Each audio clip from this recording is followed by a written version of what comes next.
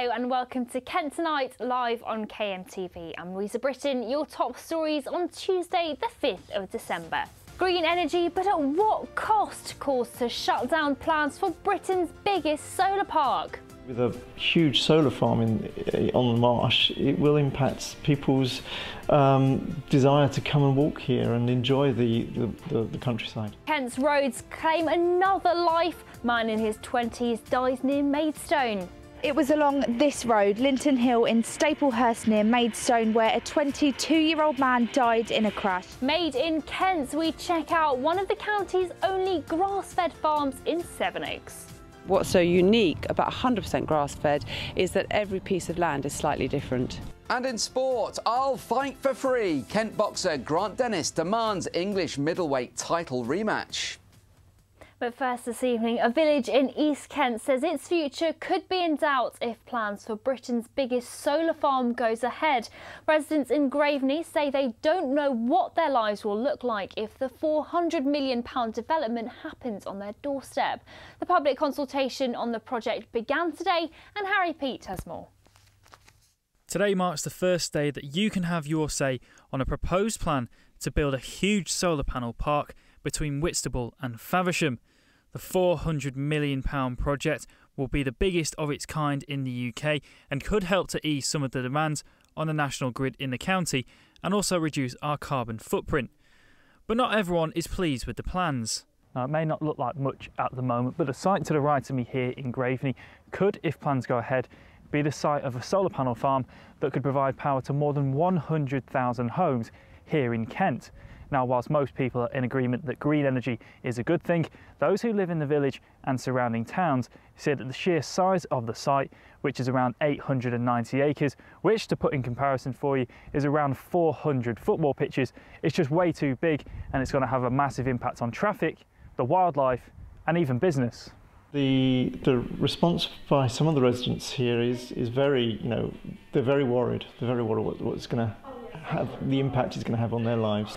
But as I say, initially the response was great. Renewable energy, we need it. And we're not saying not in our backyard, but we've got to make sure it doesn't really hurt either the community or the wildlife that's in our area.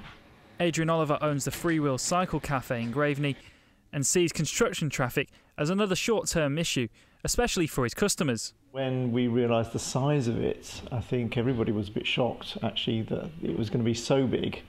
And obviously the concerns of the village are, the construction traffic, which we've just recovered from having the substation constructed in Graveney. Now we're having the solar park, and again, it's so big, we're worried about the construction traffic. Hive, the energy company behind the plans, said that they'll be looking into the environmental concerns during the public consultations and say that it's a pioneering project. One supporter when the plans were first unveiled was Canterbury MP Rosie Duffield, who said that she was excited by the idea of the solar park. Renewable energy is fantastic and exciting. We don't want to use fossil fuels if at all possible in the future. I know there are lots of concerns about that particular site in terms of being a great place for wildlife, but obviously in theory that's a fantastic idea and it would benefit us greatly in this part of Kent. The next public consultation is in Faversham tomorrow morning at the Assembly Rooms on Preston Street between 11:30 and 7:30 in the evening. Harry Pete for KMTV in Graveney. Now, a man in his 20s has died in a head-on crash in Staplehurst. Another man's been injured in the collision, which involved two cars. The road was closed for some time last night as emergency services dealt with the incident. Josie Hannett's been to the scene. It was along this road, Linton Hill in Staplehurst near Maidstone, where a 22-year-old man died in a crash. It happened just before 9:30 last night. Now, as you can see and probably hear, this is a fairly busy road and cars can go up to the national speed limit. ambulance, police, fire crews and the air ambulance were called to the scene, but unfortunately nothing more could be done to save the man. Now, we don't know much about him at this stage. All that's been revealed is that he was 22 years old and his next of kin have been informed, but no doubt we'll find out more in the next few days. The crash involved a red Citroen C4 and a silver Ford Fiesta, and officers closed the stretch between Redwall Lane and Starbridge Lane whilst they dealt with the incident last night. The cars were travelling in opposite directions, and we've been told that the driver of the Citroen has been taken to hospital with minor injuries. Now, police are appealing for any witnesses to come forward and anyone with dashcam footage which should help in their investigations. This is Josie Hannett in Staplehurst for KMTV.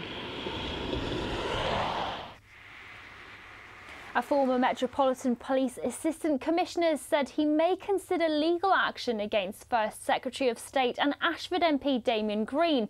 Bob Quick has called on Mr Green to retract allegations that he lied about discovering pornography on the MP's personal computer. It comes after allegations concerning Mr Green's conduct emerged last month, including claims his internet history logs indicated pornographic material had been viewed. The Ashford MP denies any wrongdoing. Now, a man's been charged with child abduction after he allegedly tried to leave the country via Dover with a 15-year-old.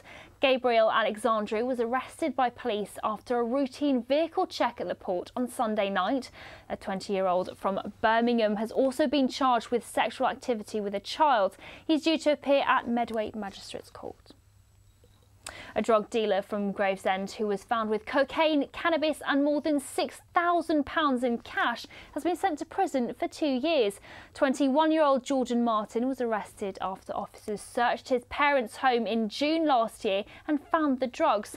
The court heard how Martin appeared to be selling the substances on behalf of his uncle, whose mobile phone contained messages and tick lists associated with the supply of the drugs. Martin pleaded guilty to possession of cocaine and cannabis with intent to supply and possession of criminal property.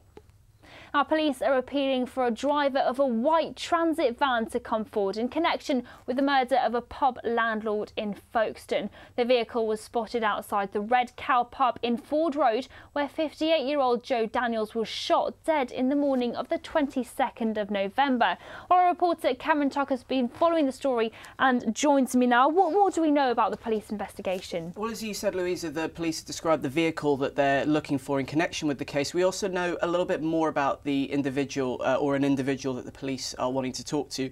They've described the driver of that vehicle as white, heavily built and with short, dark brown hair. They've also said the driver is between 30 to 50 years of age and is also 5'10" in height. So does this mean the police have a suspect in mind? Well, no, not necessarily. The police are only wanting to speak with the driver in connection with the shooting of Joe Daniels. They've said, and I'm quoting Detective Chief Inspector Richard Vickery here, there's no suggestion the driver has done anything wrong, but the van was parked there just before the incident happened, and we're hopeful they may have seen or heard something that could aid our investigation. The police have also stressed that their inquiries are still ongoing, and they've appealed to anyone who might have any information that could come forward, including with possible dashcam footage as well from the scene.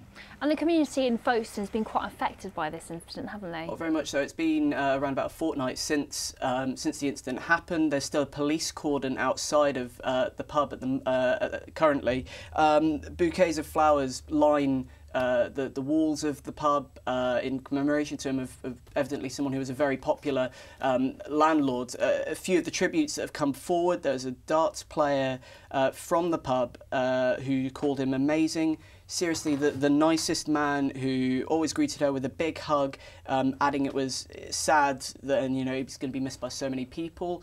Local cricket players come forward and said he was always smiling, nice and generous, with a great sense of humour. And finally, as well, there's one individual who we believe to be a family member who wrote they're heartbroken, to say the least.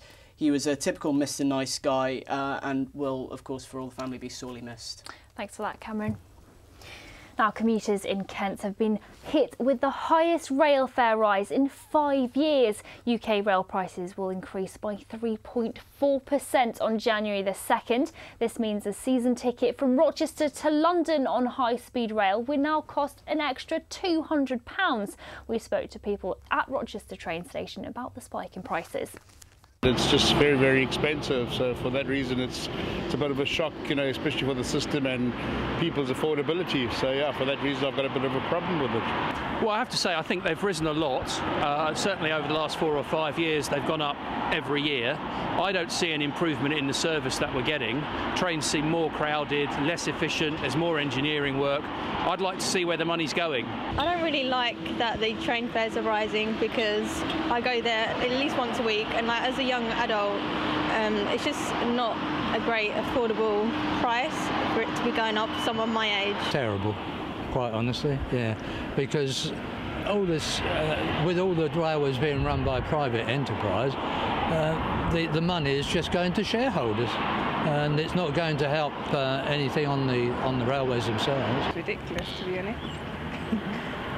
I don't think it's fair on people who commute long distances or young people. Yeah. For myself, I'm not bothered because I don't often catch the train, but I've got a lot of the family that commute to London and they feel pretty cheesed off about it because the train service is getting worse and worse and the fares are going up and up.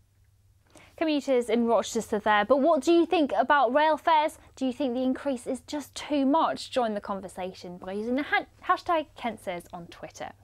And coming up after the break, a sailing club's appealing for information after a defibrillator was stolen from their clubhouse. Don't go away. There was the possibility of keeping it within the club, but that wouldn't make it available 24/7. So we wanted to make it available out here, but it's just absolutely sickening and mindless that someone take a piece of equipment that can only be used to save lives.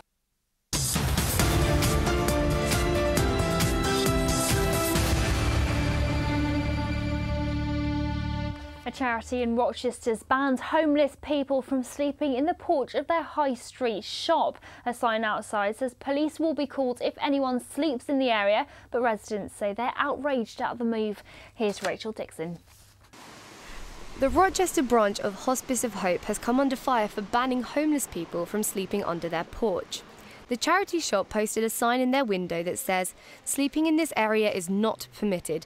Police action will be taken against anyone for using the area for sleeping, leaving rubbish or any other waste." Strood resident Steve Povey felt moved enough to post on Twitter saying, "Charity shop, but no charity for the homeless." A representative from Hospice of Hope said, "It might seem harsh, but having to clean human faeces on a daily basis is also harsh on our staff. We're very supportive of the plight of homeless people, but it's not fair on our staff to have to clean up that type of thing every day." No, I think it's not fair because they never create any sort of problem to the community, and they're very, very quiet, and homelessness is a very, very big issue.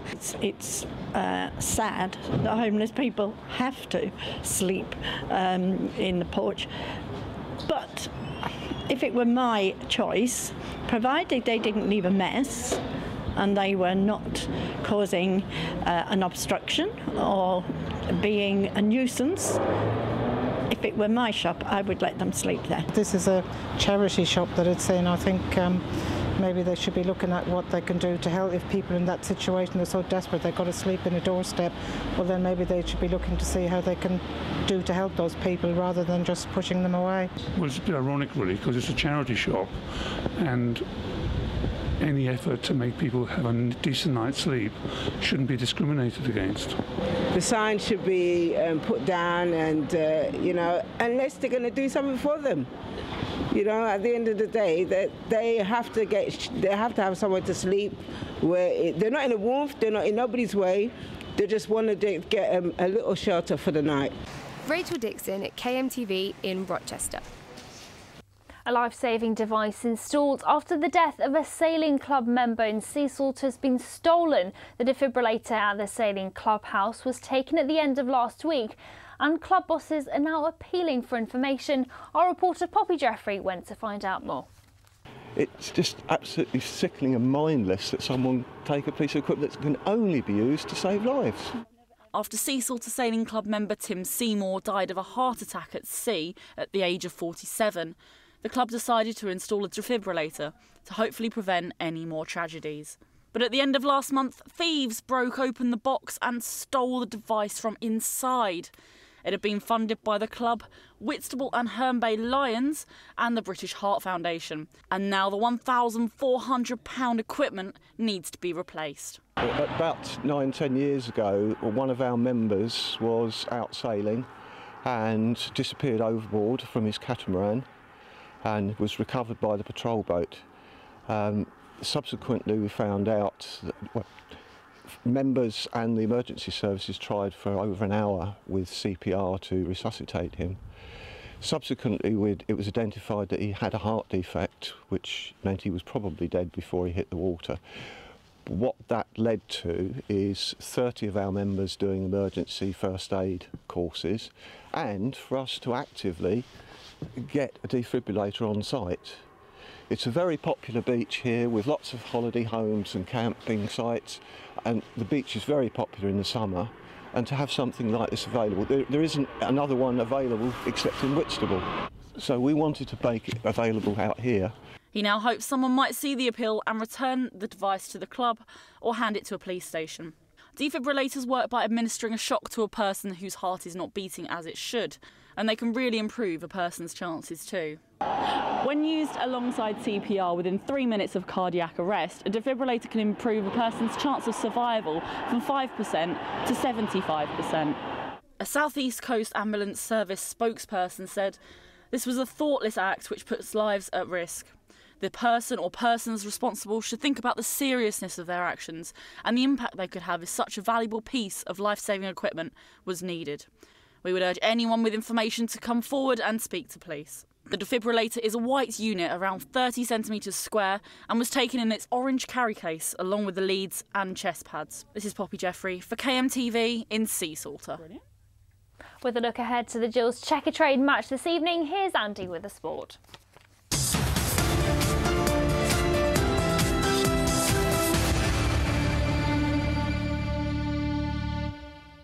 Gillingham could host Championship side Sheffield Wednesday should they progress into the third round of the FA Cup. The Gills have a replay at League Two Carlisle following a 1-1 draw at Priestfield on Saturday to negotiate first, though. The Owls currently sit 12th in the Championship table and will travel to Kent provided Gills can see off Carlisle. Wednesday have reached the playoffs in each of the last 2 seasons, but a sluggish start to this campaign has seen manager Carlos Carvalho under pressure. Meanwhile, the Gills will be in action tonight at Priestfield as they take on Oxford United in the second round of the Checkatrade Trophy. Manager Steve Lovell says he'll be treating the game properly and would expect a strong performance from his side. With the busy Christmas period ahead for the Gills, the likes of Ben Nugent and Alex Lacey have been tipped for more game time. Forward Elliot List is also expected to be back involved after being left out of Saturday's squad. In boxing, Medway's Grant Dennis was beaten in an English middleweight championship fight on Friday and says he'll fight in a rematch for free.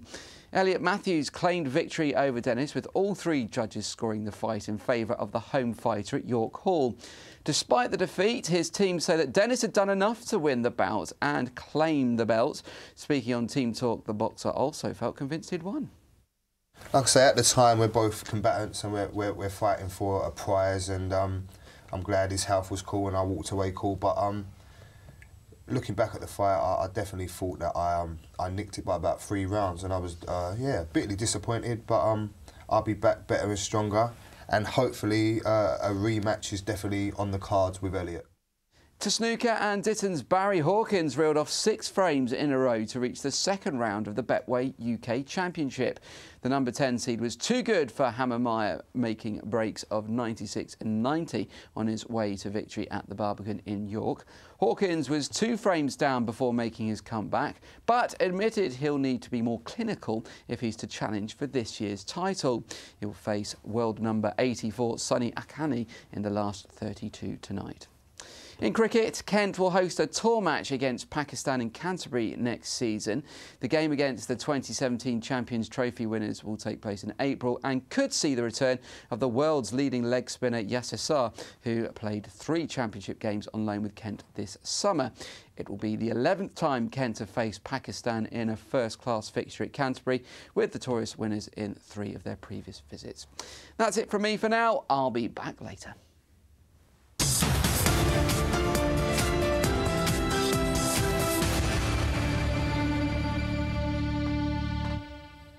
Next tonight, house prices have gone up in Kent by thousands of pounds. That's according to new figures which show that the average property price in Kent has risen by more than £10,000 in the last year. Well, joining me now on the sofa is the Managing Director of Dockside Property Services, Spencer Forsyth, to talk a little bit more about this.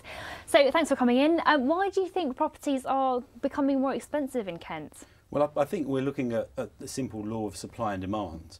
Supply is decreasing because we're simply not building enough houses, and demand is increasing because people are looking to buy property for investments to rent out, because there's a real lack of viable alternative investment opportunities for people. And in terms of Kent's location, it's quite well placed within the country, isn't it? Yeah, absolutely. And I think the other reason why prices are increasing in Kent and the Medway regions is because we're seeing a wave of people from who wanted to buy predominantly perhaps in London, who have been outpriced to the market, and that's why Kent is benefiting because of its location to London and also its really good transportation links. And in terms of on the list, Swanley came up as one of the top places, actually the top place in Kent in terms of the increase, with prices going up by £28,000. Do you know why that might be? Well, I certainly wasn't surprised to see Swanley at the top of the list, Louisa, because quite frankly, it's one of the closest, if not the closest, locations in the list to London. Also, there's been quite a few new build properties development-wise going on over there. You know, there's a few large house builders nationwide that have been building in Swanley, and that's had a positive effect on the prices in Swanley area. Some prices have actually gone down a bit, especially in East Kent. Is there a difference between East and West in terms of property prices that you've kind of noticed? You know, my own firm, Dockside, tend to specialise in the Medway areas, right? And I think there'll always be a disparity between prices between East and West Kent. And in terms of the future, do you see these increases continuing, or do you think this might just be something that will fade out slightly? Well, simply put, you know, I come back to my point about supply. We're not, the country, not just Kent, aren't building enough properties. So I can't see anything changing. You know, the government, in fairness, have made a couple of changes recently, including a couple of weeks ago announcing that B2 properties could be converted to residential. The Help to Buy schemes is helping. So, you know, they're making small progress, but they're simply not doing enough. Great, thanks ever so much for coming in, really interesting. Now let's take a little look at the weather.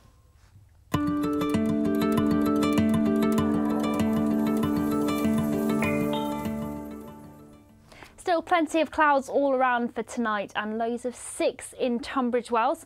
Tomorrow morning won't bring too much change, though Folkestone will hit highs of 10 degrees, and in the afternoon winds are picking up a bit, so it might feel a tad chillier. As the weekend approaches, the sun will be coming out, but temperatures are set to drop all the way down to 3 degrees.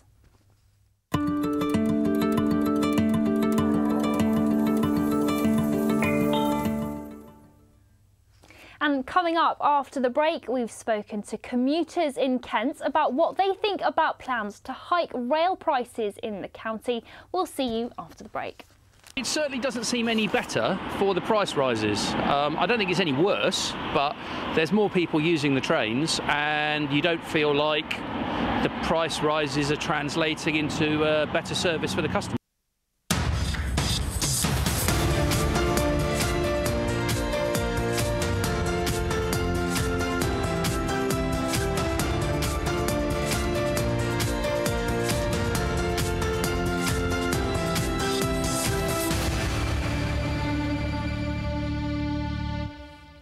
And welcome to Kent Tonight, live on KMTV. I'm Louisa Britton, your top stories on Tuesday the 5th of December.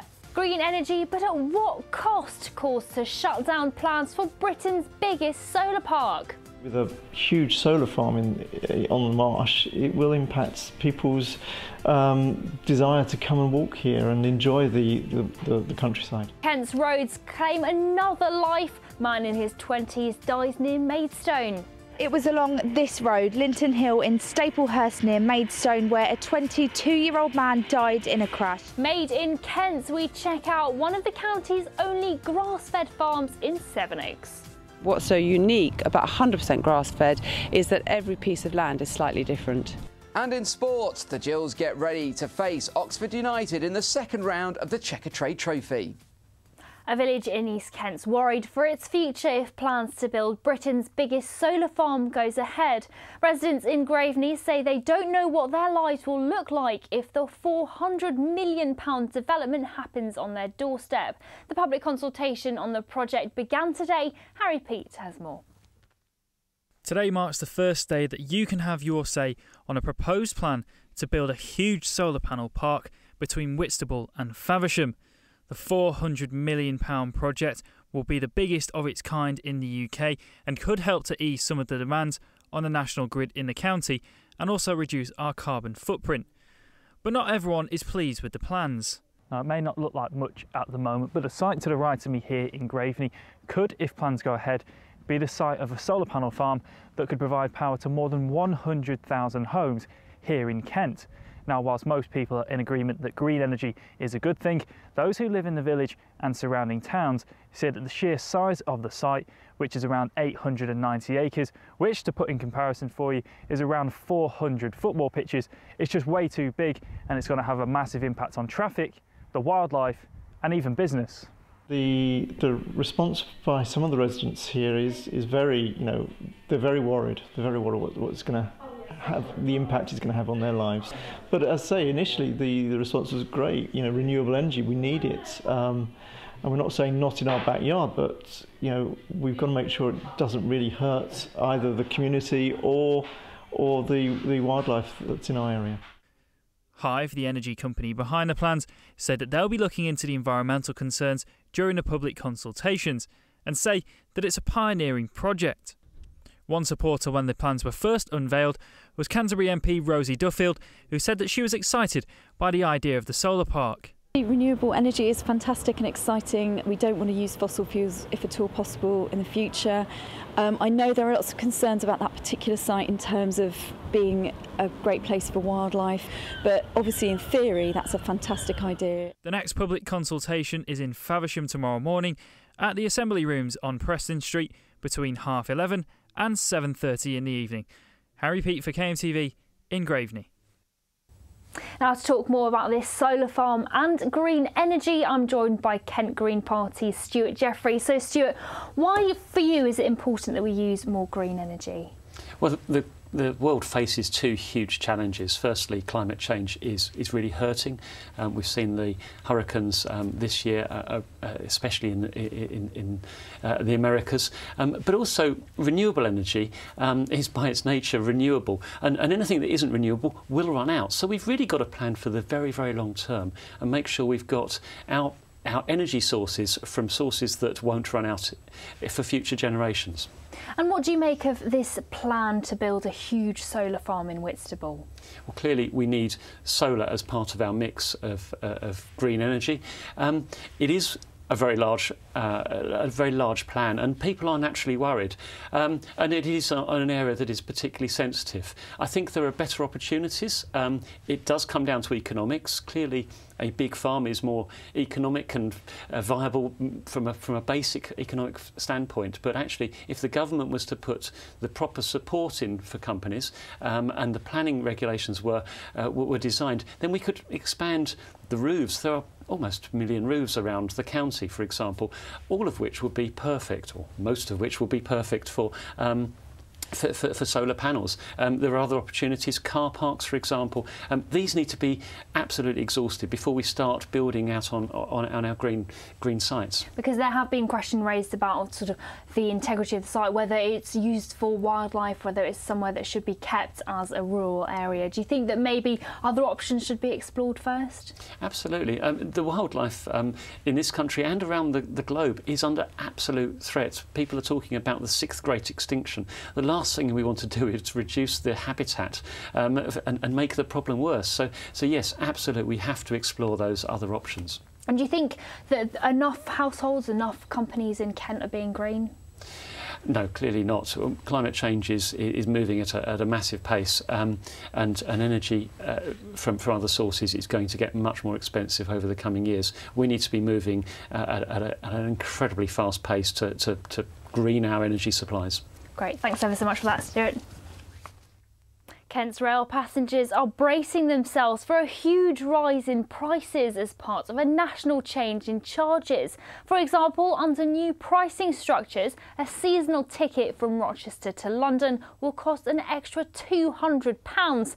The prices might be rising, but is this improving the trains? We asked commuters in Rochester what they think about Kent's rail services. It certainly doesn't seem any better for the price rises. I don't think it's any worse, but there's more people using the trains and you don't feel like the price rises are translating into better service for the customer. We won't travel on a Saturday anywhere with train because it always ends up going by bus and they're doing rail works. Well, it's not brilliant, is it? No, especially I've got family up in Durham. If I wanted to see them at Christmas or if they wanted to come down at Christmas, that would be difficult and very expensive. I think it's really good. It gets fast. There's not really many delays. So I have no problem with that. It's just about the price. I always get a train every day from London and they're always in time. Train service is okay, yeah. As I say, I would like to travel by them, but I find it a bit expensive. I feel like it depends what train you get. So if it's the high speed, the service is usually good, but if it's the southeastern, the timings can be a bit dodgy. And I was surprised that in 5 minutes, 7 trains stopped at this station, you know, both ways. I thought, well, that's not a bad service, really, is it? Commuters in Rochester there, but what do you think about Kent's rail service? You can join the conversation on Twitter by using the hashtag KentSays.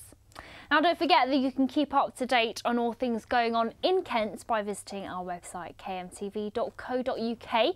You can check out some of our latest stories from across the county, like this video from last week about a farmer having to dump more than 150 tonnes of fruit because of labour shortages. Fruit and vegetable growers across the county could be suffering from a sharp decrease in seasonal workers from European Union nations after the Brexit vote. Employees from countries such as Bulgaria and Romania make up most of the workforce here at Oakdean Farm. They pick and pack soft fruits such as raspberries and blackberries before the harvest gets transported to shops, including our local supermarkets. But farmers are struggling to recruit and retain their workforce as uncertainty over a post-Brexit Britain seems to be making it a much less attractive place for workers from the EU. Well, the main fruit picking season might be over for 2017 and the raspberry plants here have been covered over for the winter. But according to this farm not far from Maidstone, it's becoming more and more difficult to recruit seasonal labour, something that many fruit farms rely on heavily. The National Farmers Union estimates that Britain's farms were almost 30% short of migrant labourers in September. And earlier this year, this fruit farm left up to 150 tonnes of raspberries to rot on the bushes as there were too few labourers to pick the produce. We probably lost an income somewhere around about at least $250,000. The beginning of the year we were definitely suffering from the Brexit effect where people didn't really want to come because they weren't too sure what they'd expect. By the time they decided to come, we had already lost crops because of this delay in getting people to come. But we're finding that whereas normally we would have people leaving and booking their place for next year, they're playing their cards tight to their chest and they're not committing. Each year, the UK needs about 80,000 seasonal workers to harvest fruit and vegetables, and there are fears worker shortages could cause supply chain disruption in 2018. 99% of them is the exchange rate, is the saving money and taking money back to their own country, which is important. They don't want to live in the UK. They want to go back, so exchange rates are key to everything. But growers are trying to attract new workers, and Tim Chambers is planning a trip to Bulgaria this weekend to meet potential recruits face to face. Even so, growers seem to be bracing for more severe shortages next year, along with the possibility that a good portion of their produce could rot before it gets picked. This is Louisa Britton for KMTV. Now let's take a look at the weather.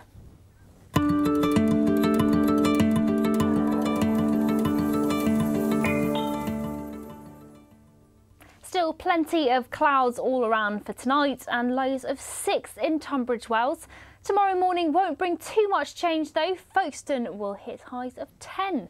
And into the afternoon, winds are picking up a bit, so it might feel a tad chillier. As the weekend approaches, the sun will be coming out, but temperatures are set to drop all the way down to 3 degrees.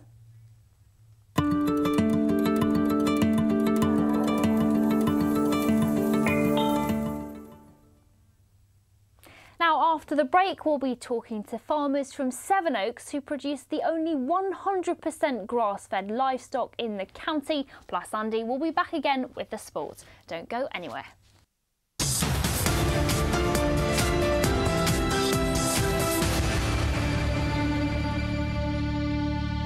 Welcome back to Kent Tonight, live on KMTV on Tuesday, the 5th of December. In case you missed it, calls to shut down plans for Britain's biggest solar park in Whitstable. The response by some of the residents here is very, they're very worried. They're very worried what's going to have, the impact it's going to have on their lives. Kent's roads claim another life. A man in his 20s has died near Maidstone. Ambulance, police, fire crews and the air ambulance were called to the scene, but unfortunately nothing more could be done to save the man. Higher train fares, passengers weigh in on yet another price hike. I think they've risen a lot. Certainly over the last 4 or 5 years they've gone up every year. I don't see an improvement in the service that we're getting. And in sport, Kent boxer Grant Dennis misses out on English middleweight title. He's demanding a rematch. Now here's Andy with the sport.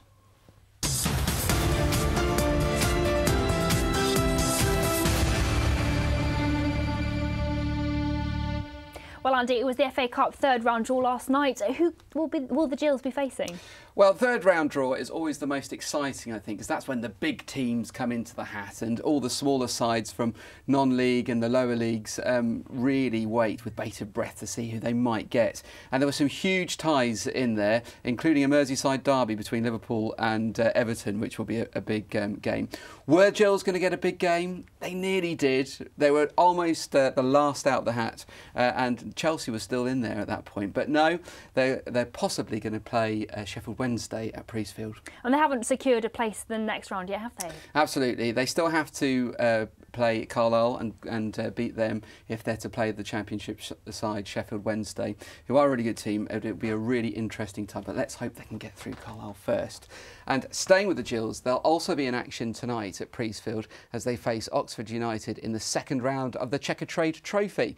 Manager Steve Lovells made it clear he wants a strong performance from his side.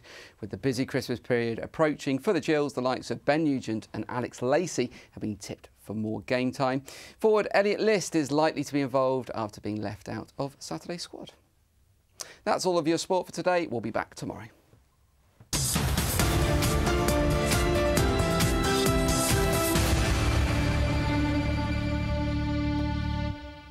Time now for your pick of the papers with a look at what's making the news in print, online and radio across Kent. Earlier on today, I spoke to the KM Group's Ellis Stevenson, who started off by telling me about a man who allegedly tried to break into a teenager's bedroom at night. So this story is about a family home in Maidstone where police were called to because a 14-year-old girl had phoned her father, who was sleeping upstairs in the bedroom upstairs, phoned his mobile. There's someone at my window. So he obviously went down to her bedroom, which was on a lower level, to see what was going on. The 14-year-old girl had been allegedly approached by a man at her window, her bedroom window. She'd turned the light on in the hope that he'd go away, and he didn't. So so the father came downstairs. He'd left by then, made his apologies and ran away. The father then left the house and chased after him in his underwear. The thought then came to him that it might be that someone was waiting around the corner, so he decided to go back and wait for the police to arrive. Great. And the second story is about thieves targeting a school's minibus. Yeah, that's right. It's a branded minibus. So these two kids, along with the rest of their class, were waiting to go on a fishing trip. It was almost caught short until a neighbouring school offered up their minibus, so they could go on this fishing trip. But yeah, as you can see, they took the wheels off, put them on stirrups. It's not very nice for the kids. And do we know much about who did this? What happened? We don't. We know that the police are investigating and they're looking for anyone with any idea of what happened to come forward. Great. And the last story is about a burglar being sent to prison after police overheard something a bit unusual. Yeah, that's right. Mark Ishmael had a haul of jewellery, watches and electrical goods, including a stolen iPhone. Little did he know it was being tracked by the police. Then the owners tried to phone the phone. He picked up. He realised it was the stolen phone, put it down, but left the line open. So the detectives were listening, or whoever had called in was listening, and they heard an order for extra pepperoni on someone's pizza. So compared with the knowledge that he was in a pizza place and the tracking details, they could quickly figure out where he was. That's really smart. And what offences had he committed? So he admitted 3 offences of burglary and 1 of perverting the course of justice when he appeared at Maidstone Crown Court. And what was he sentenced to? So he was sentenced to 5 years and 9 months. Great, thanks for that, Ellis. A reminder, you can watch Kent Tonight live and on catch up at our website kntv.co.uk. You can stay up to date with all the news, sports and weather from right across Kent, whenever and wherever you are. You'll find breaking news, local features and repeats of our special programmes. Now for Made in Kent, where we take a look at Kent's tasty treats and delicious drinks. In a minute we'll have some beef and lamb tasting from a farm in Sevenoaks which feeds its livestock entirely on grass. But before then, Cameron Tucker's been to pay the farm a visit.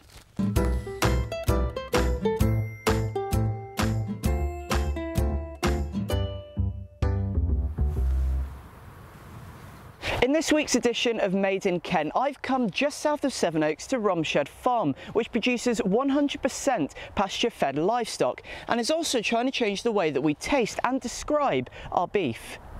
The Hereford cattle at Romshed Farm graze on clover, wildflower and all manner of grasses and hays throughout the year.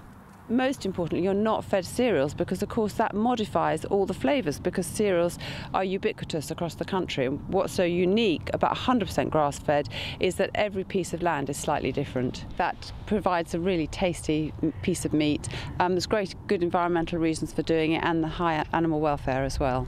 Romshed is currently one of only 2 100% grass-fed farms in the county certified by the organisation Pasture for Life. With all the apparent benefits put forward by Fidelity, why haven't more farms joined in? Farming is a hard business to be in, profits are very low and change takes a long time. So if you've always had a system where you feed cereals to your cattle, it's a big change to stop doing that and do something new. So I think, and that in itself, it might mean even changing the breed of your cattle. So some cattle are far better, easier to do on grass than others.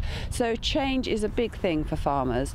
While cheese and wine might have an extensive tasting terminology, beef lacks a meaty vernacular, something which Fidelity is looking to address. In the first beef tasting we didn't really think about the vocabulary, and we were all sitting around the table tasting 5 amazing different cuts of beef, and all we could think of was saying, that's beefy, that's beefier, that's buttery. We had very, very few words to describe it. So over the last year or two, we've really been building up the vocabulary. So now people might think of fresh, sweet. Lots of words are beginning to come out to describe the beef, and that's something we just need to build up. A bovine dictionary and a method of farm feeding. This Sevenoaks farm could influence the industry during the coming years. Cameron Tucker, KMTV, Sevenoaks. Well, Cameron and Fidelity join me now on the sofa alongside some produce from Romshed Farm. So if you can tell me a little about what we've got here. OK, so I've brought you tonight a piece of topside from Hereford cattle and a piece of lamb leg from Klin ewes. All 100% grass-fed and certified pasture for life, which means that the guarantee is that they definitely are 100% grass-fed.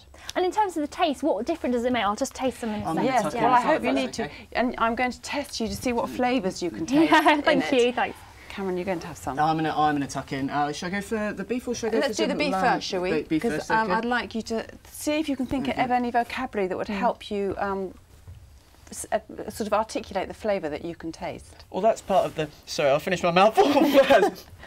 That's part of the thing with this as well, is that it's not just that it's grass-fed and you're raising awareness about that, but it's also this vocabulary that you're trying to get across as well. Tell us a little bit about that. Well, when we did our first beef tasting, which was a couple of years ago, all we could think of to say was, well, it's beefy, or that tastes nicer than that.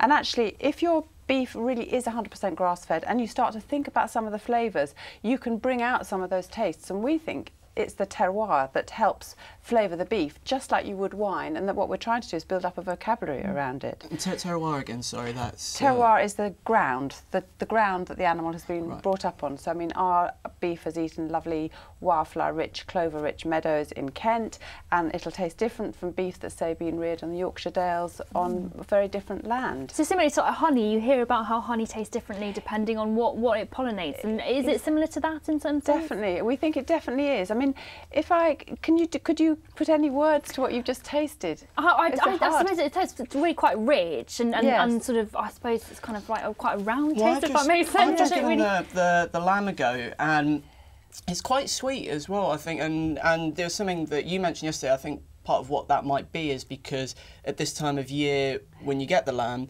it might have that because it's the best grasses, and later on in the year it's more of the, I guess, the heartier, the drier haze, whereas this, it has got that sweeter texture. Definitely, and I think lamb is particularly interesting because they were born in April, and our lambs have spent all the time out on our clover-rich meadows, and they're right at the end of the season now with lots of grass growth, and I think our lamb is at its absolute best now. And as you say, it's got, I mean, I'd describe it as quite a complex range of flavours, and in fact it's more complex than the beef. And I was going to ask you if you felt, if I gave you a word about the beef. So we did a tasting the other day, and the woman sitting opposite me said, do you know, I can taste the grass in the beef. And I thought, actually, once that idea had been put in my mind, I could. And I feel that this piece of beef tastes quite like parsley. Oh, right, okay. I think I'll probably have to taste lots of different ones to figure out exactly. Yeah. So it's just bringing out all the different plants that are in the grass, and it does reflect in the meat. Fantastic. Lovely to taste all of that. Thanks ever so much for coming in. You've been watching Kent Tonight live on KMTV. There's more news made just for Kent throughout the evening. But for me, for now, have a lovely evening. Good night.